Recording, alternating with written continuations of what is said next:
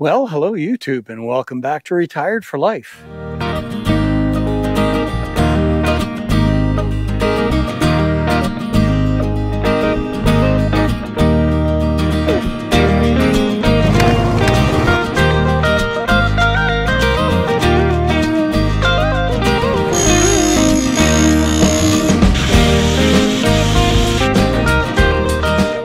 It has been a pretty busy couple of days. We had quite a windstorm come through, and I spent most of the day today repairing damage and that type of thing from the windstorm.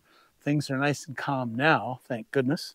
And I am just getting started on putting together our Woodland Mill's wood chipper. So I now have it hooked up to the tractor. I've got this, it comes with one hydraulic line not hooked up, so I've got that hooked up. I've got it on, so what I'm going to do now is just start the tractor up and pick it up. Now I don't have the PTO shaft installed or anything, so there's no issue there. So we're just trying to work out height at this point in time, and then we're going to just go along step by step with this manual and get everything put together.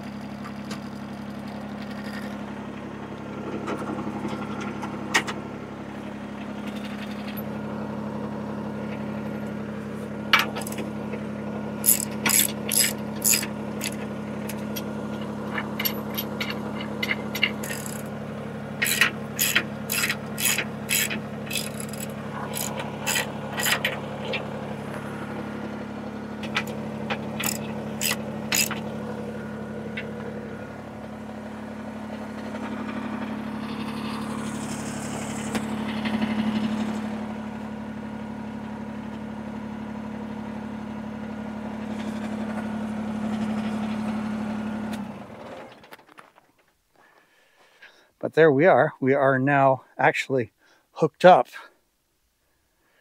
to the PTO properly, and it's now sitting on its base the way it should be. One other little hint for you. Don't put the oil in it yet. It takes a lot of oil, and that's going to add a lot of weight to it. So you don't need the oil. You don't even have the PTO shaft hooked up. So leave the oil out for now. All right, guys, so there is our first day working at this. So actually, I've only been at it for maybe an hour and a half now. So we've got the chute all assembled and ready to go. This thing is really built, holy mackerel, heavy duty. So I think for the time being, because it is getting a little late in the day, what we're going to do is call it quits for today, and then hopefully, weather permitting, we'll be right back at this tomorrow. All right, we'll see you in the morning.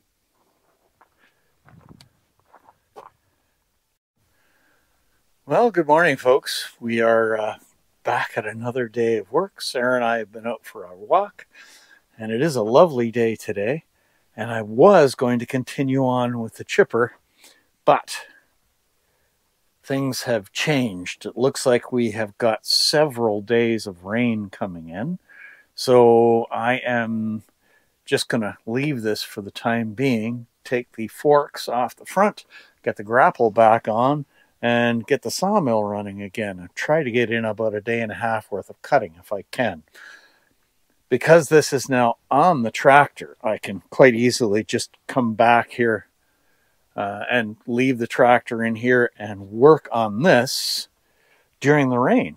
So that is the plan. We're going to take advantage of the sun and get things going up at the mill.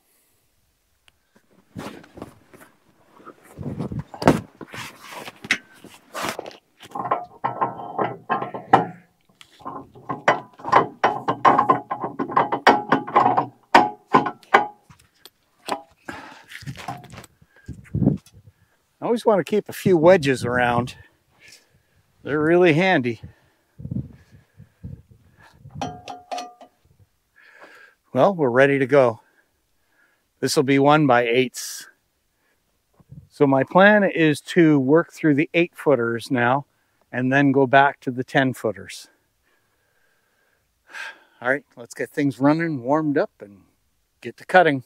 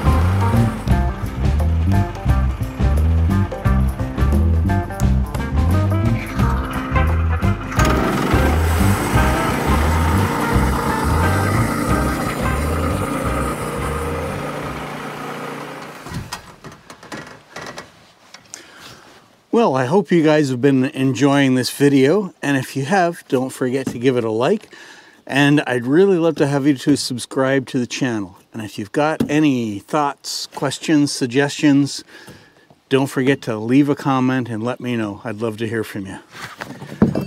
All right, let's get back to the work. Well, folks, the weather has turned on us again.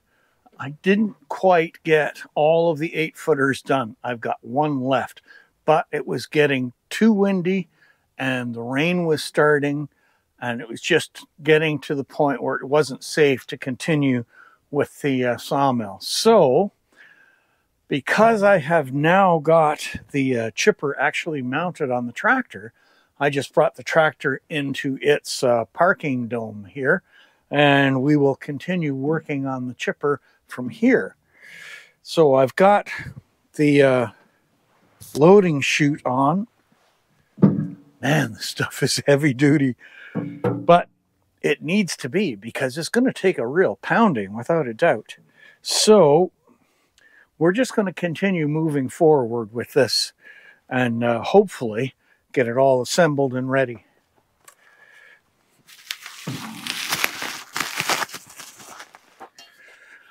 So keep in mind here that I'm not doing a how-to video on putting this together.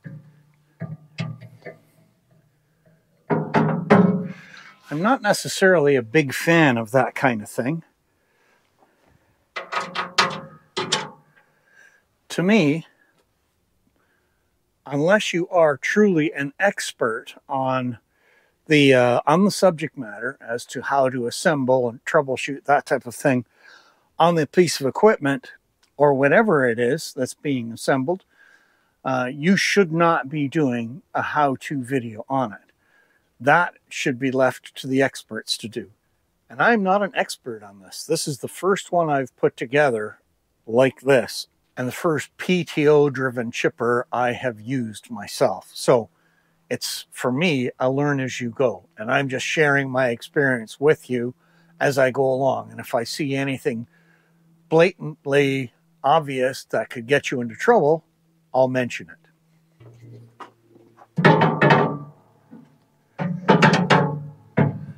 Some of this stuff is pretty awkward to do when you're on your own. I can certainly see how it would be possible to get that on backwards, so you got to be sure which way you're going here with it. And I need to go back into the shop and get some more tools and get you guys out of the rain.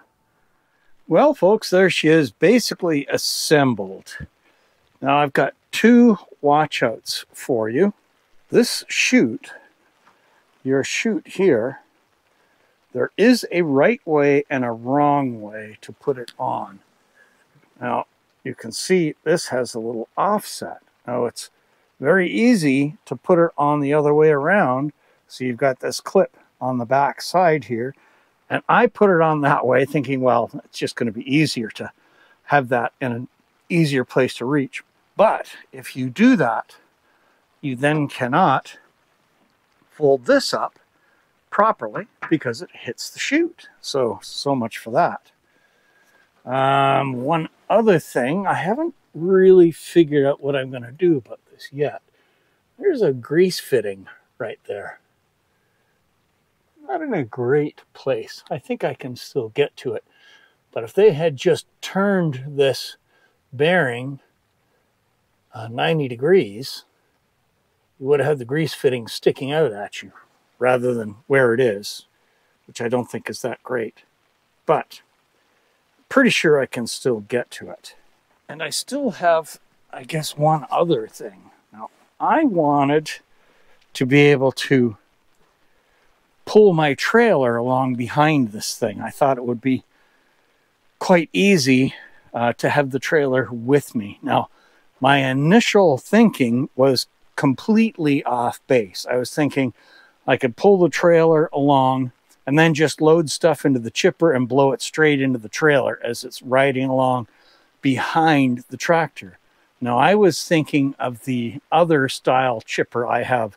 I've got one with a little 6 horsepower motor on it. That does quite good. I've had it for a long time, but has really been a challenge to use. So realizing that, I thought, okay, that's still fine. I can take the wagon with me, set it up, and just blow the chips into the wagons with it set up beside the chipper. And that's fine. I mean, there wouldn't be an issue with that. But after I put this hitch on, I saw an issue. Can you guys see it? Now, there are different mounting holes on here, but in order to get the PTO shaft running as straight as possible from the drive of the tractor back to the drive here of the chipper, I needed to have my feet set in the location that they're in now. If I was to raise everything up in order to lower the feet, then it would be too high. It would be running on an angle, and it would also greatly reduce the amount of room I had to lift it with. So I really don't have a choice but to have it in this position. But as soon as you put that ball on, it becomes really obvious what the problem is. There's the forward and reverse lever right there. And guess what? That's completely in the way. So that is a real nuisance, and I'm kind of surprised that this came like this from Woodland Mills. I would have thought that they would have had a different kind of arrangement or something like that for these small subcompact tractors, which is what this chipper is made for. Because I just can't put it up that high. I can't have the support for that down as low as what you would need to make it work. Now, what I am probably going to do is drill another hole in this over to the side. It's not like I'm pulling a huge amount of weight, but I'll have to weld a patch over top of that hole because I don't want that to be weak. And that would be fine. I'll put it over to this side, just so it's not in the way of hoses or anything. And that's fine. I mean, that's doable. But they should have had it figured out and had an option for that. Big surprise from Woodland Mills. That's the first real kind of fall down that I have seen on their part. So this issue with the hitch just didn't seem right to me. So I decided to give Woodland Mills a call and talk to them about it before doing anything like welding or drilling or anything in what they sent me. And they were very quick to say that yes, that they're aware of the problem. They have a fix for it, and they are going to ship me out that piece, no charge or anything like that. So they're out of stock on them right now, unfortunately, but as soon as they have them, they're going to send one to me. And that should take care of that. Thank goodness. Yeah, I would have been really surprised if Woodland Mills had let that slip by. But obviously, they know about it, they fixed it, and good for them.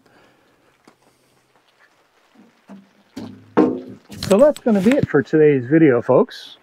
We are interrupted by the rain, but still managed to get a lot done. There's just 1 8-footer of my logs up there left to saw. We have this thing basically assembled. A couple of little bugs yet to work out. I still don't have any oil in it, and I have not yet cut the PTO jack shaft to its finished length. But that's fine. I don't need this yet. I just wanted to get it assembled and on here because top priority is still getting up there and getting that 1 8-footer and the remaining 10-foot logs done. I want to get all of that done and out of the way, and we're doing really well. But the weather has interfered with that. Well, that's okay. We've got a few things to do in the shop. I've got a heck of a mess in there to clean up, and I've got a few things to do inside. So we'll see how long the rain lasts and how long I'm stuck inside before I can get back to work. Anyway, I hope you folks have been finding the videos interesting, maybe a little bit entertaining. And if you have, please give them a like. And don't forget to share it around. Maybe there is someone else you know who might find it interesting. And I'd love to have you subscribe to the channel. That would really help. I want to say a really big thank you to all my most recent subscribers that have pushed me over the 1,000 mark, and we're continuing to roll on, and the channel is really doing great. I'm very happy with that. So remember to be good to each other out there, stay safe, and we will see you out on the trails the next time. We're almost there.